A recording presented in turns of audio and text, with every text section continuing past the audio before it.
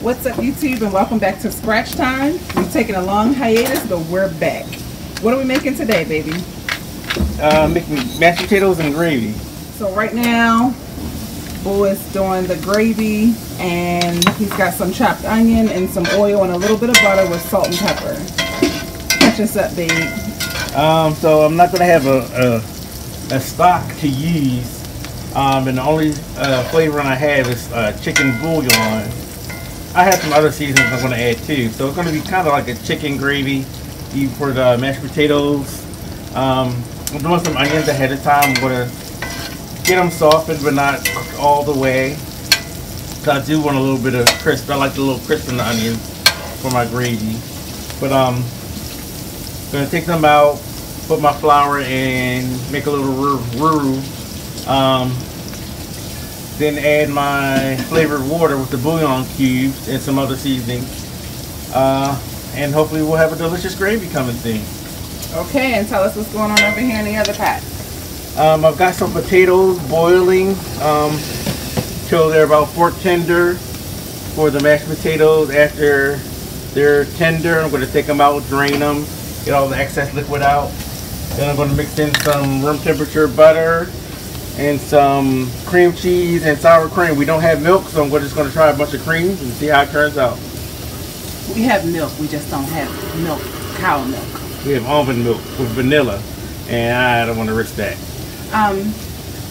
And what type of potatoes are these? These are russet potatoes. To the water, I've got a little bit of rosemary in there, a little bit of rosemary sprigs, and some parsley. And the water is salty though, so don't forget to salt your water. Okay, we'll be back with an update. Onions are done and coming out the pan.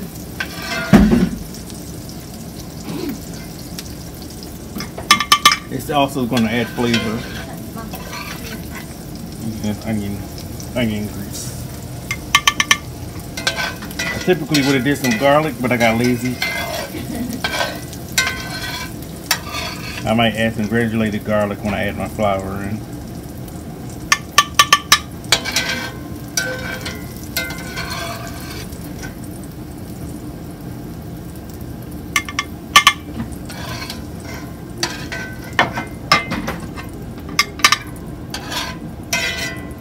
Don't have to be all of it. Some burnt onion will add some flavor too. Don't taste bad. I think we got most of it out. To my hot flour, we're gonna add, to my hot oil, I'm gonna add some flour. And I'm just gonna kind of eyeball it.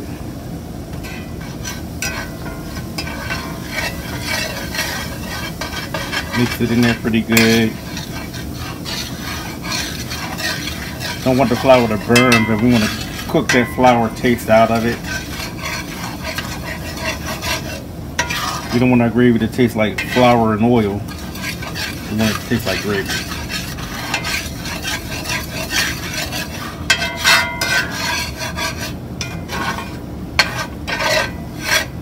Keep it moving. And a little bit more. And I like the dark color of the flour. Getting them trying to heat down a little bit. So when your flour gets a darker color, it's going to get like almost like an almondy flavor. And the color your flour gets here is kind of going to dictate how deep your gravy gets in color. But you want to keep it moving and so it doesn't burn though.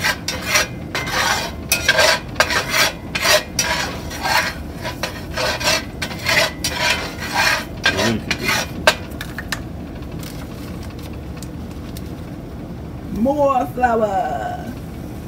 Making a lot of gravy, so it's gonna get pasty, which I don't mind.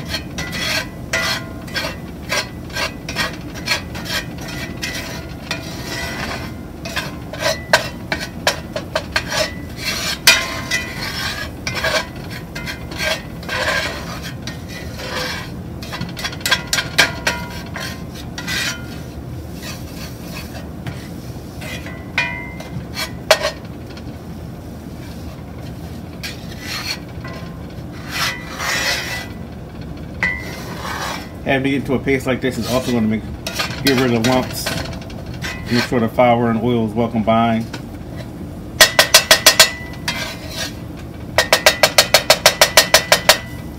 are tender right now. I'm going to take them out. Smells good. Yeah, I'm going to take them out and strain them in the sink. I like to strain here.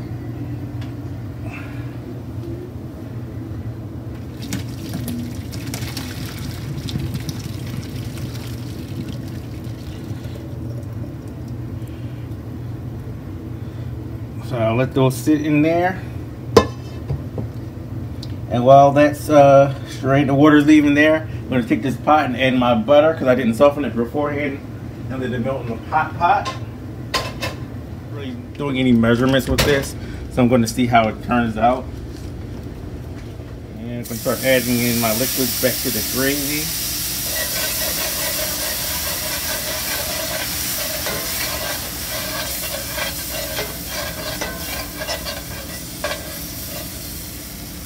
Good, it's thickening pretty well. Should be using a whisk, which I'm going to get in a second.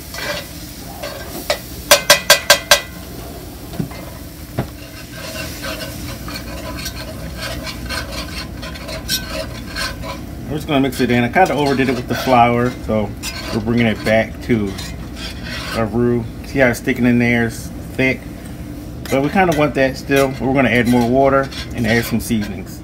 So I'm going to add some onion powder, garlic powder, some chicken bouillon cubes, and I think we're going to keep it basic just with those three.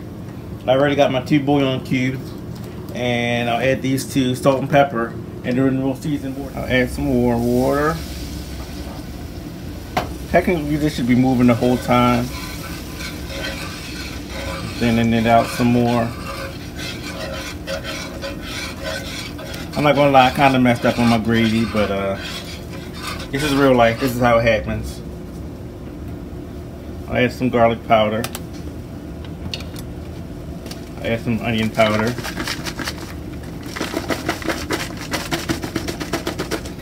Not a whole lot.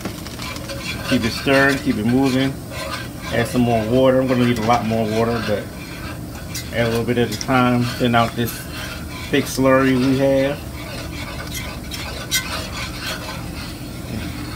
Not too fast so I don't spill. But it's starting to come look like gravy.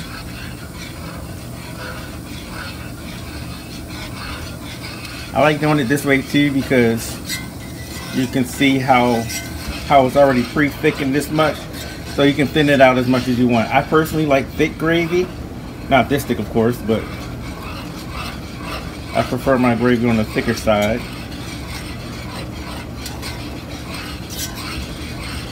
It's still on low heat. I'm going to add more water, and I'm going to add my 2 bouillon cubes, which I should have pre-mixed in the water, but oh well. My butter is pretty melted. My potatoes hopefully are losing a lot of steam. I'm probably going to shake those around a bit and make sure that the water's leaving them because we don't want them too wet for our mashed potatoes. These bouillon cubes will break down eventually as I keep stirring and flavor the gravy. You get some more water and mix my potatoes. Not going to hand mix them too much, but just shake them around. See how that steam coming out? We want our potatoes to kind of dry out. And some water's coming out the bottom. A 1/3 cup of water. Yeah. Pour it in slow and stir. That bouillon cube's pretty much already gone already.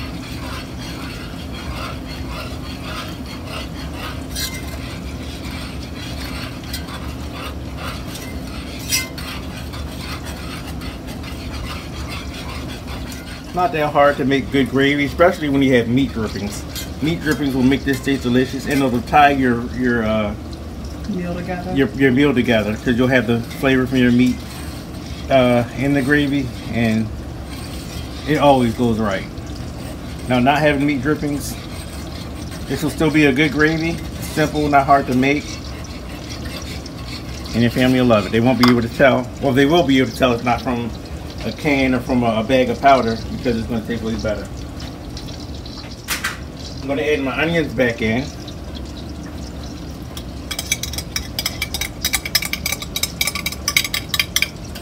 Stir those in because we like onions in our gravy. Right now it's a good consistency for us. I'm just gonna let it sit over low heat, let the flavors combine. And check it because sometimes it'll thicken up some more. Stir it every so often, but we don't have to baby it. And that's pretty much it. That's the perfect consistency for how I like my gravy. What do you think, Rob? Looks yummy. Alright. Actually, we need to taste test it. Always taste your food. Always. Let me get a spoon.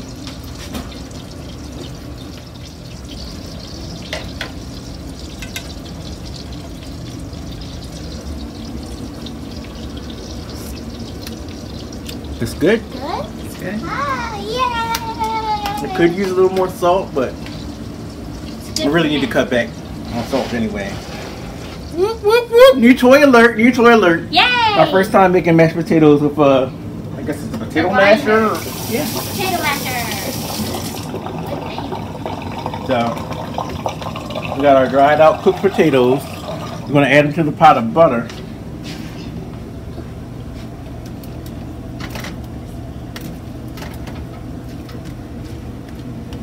Eva's going to put this in the sink for me. Yay. And we're just going to start mashing. Ooh, Daddy's first time. And they're mashing it pretty good right now. Time to add some stuff. Yeah, we didn't have milk. Usually you do some warm milk to round out your flavors. What I do have is I have sour cream and I have cream cheese. So we're going to try those and see what happens. Hopefully it works. If it tastes good, you're going to get a video about it. And you're watching it now. If it's horrible, you'll never see it. And that's Philadelphia style cream cheese. Philadelphia cream cheese. Yeah, I'm not sure if this is supposed to be warm or not. But it's too late now.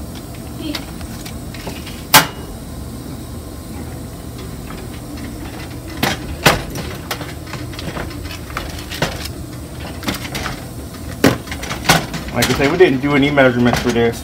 Eyeballing it, baby. We're just eyeballing it, see what happens. No, what I didn't add to this What? was garlic. I'm kind of not feeling garlic today. No? Yeah. Garlic I'm going mash? for buttery. I know, I'm going for butter. We've been using a lot of garlic in our meals lately, so I guess that's why I felt that way. I don't know. You know what I wanted? Some chives. Some chives. Next time, baby. Next time. Cooking in a pandemic, you don't, you cook with what you have. And guess what? It's still gonna be good. It looks good. It looks amazing, baby. Leave me some chunks. You know I like some Oh, chunks. you like chunks? Okay. Yeah. Since we brought sour cream, we're gonna add some sour cream. That's right. No food left behind.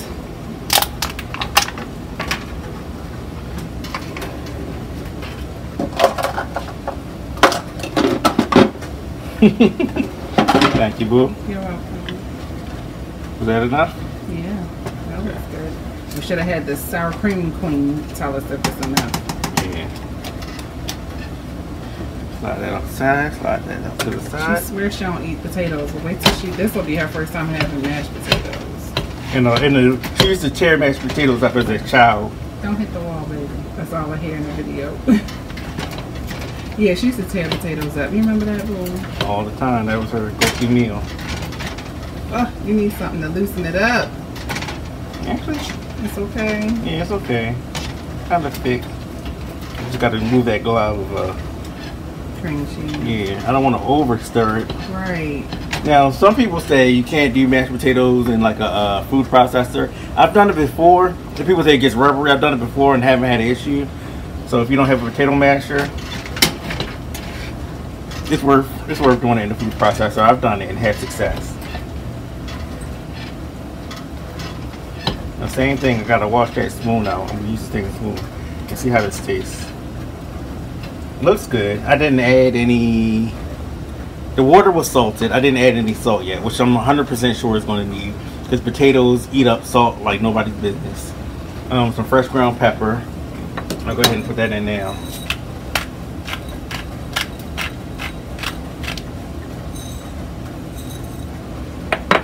I already know what I'm gonna use. Our preferred salt is pink Himalayan.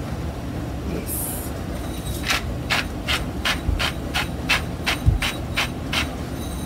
Add that in. Stir the gravy. Make sure it still is good. Turn the heat off, actually. Gravy still looks good.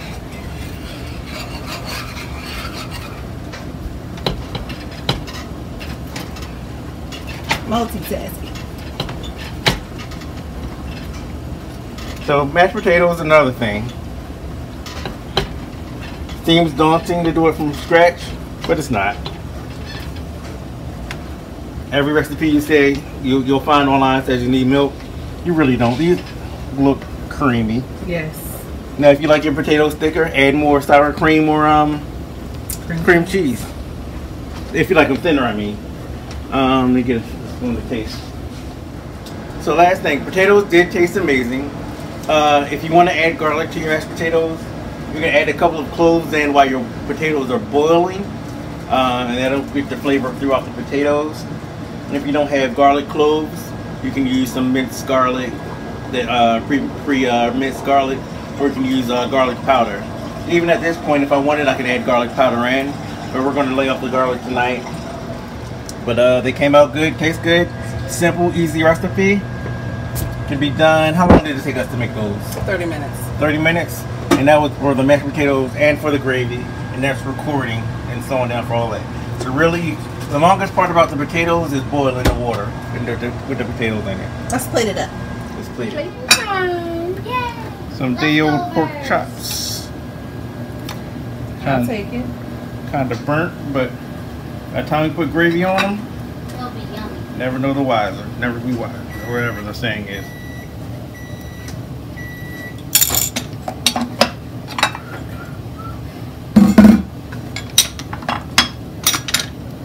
Some vegetables.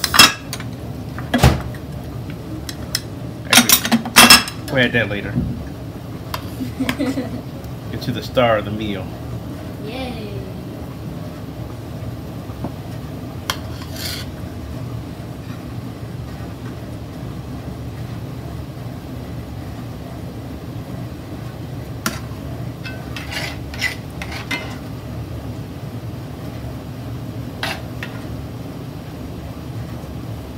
Like a lot of gravy. Leave some for me, please.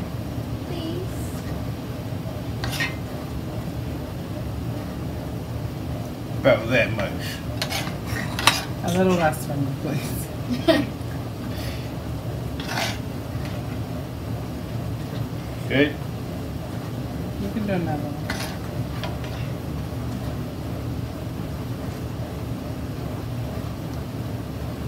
Good? Yes.